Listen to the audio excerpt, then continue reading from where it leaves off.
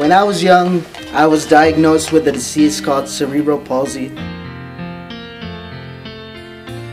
Growing up, I was always a positive thinking kid, never negative about myself because God created me this way and I'm proud of it.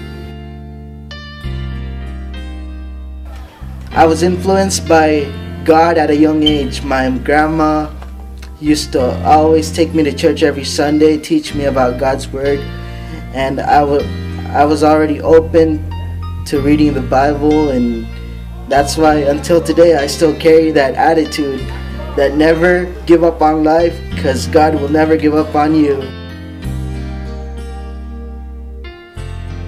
With the condition that I have, there were challenges along the way, and I've been discriminated by some people saying that I'm a handicapped and I have nowhere to go, and I just proved them wrong. I've been through heartbreak in high school, and everybody, like, I've often got rejected, but I just learned that you can't always please everybody. How do you remain positive about yourself? My secret is just let life flow and just be you. Don't be afraid of anything. Don't be ashamed of what God has given you and your talents and everything. My faith in God helps me to become better, bolder, stronger. God loves us, and I will always carry that with me. Everything in life is a test. God is testing me. He's telling me right now to inspire others, encourage them, and open their minds and hearts to Him. When I came to Charisma, seeing other Christians made me feel better about myself.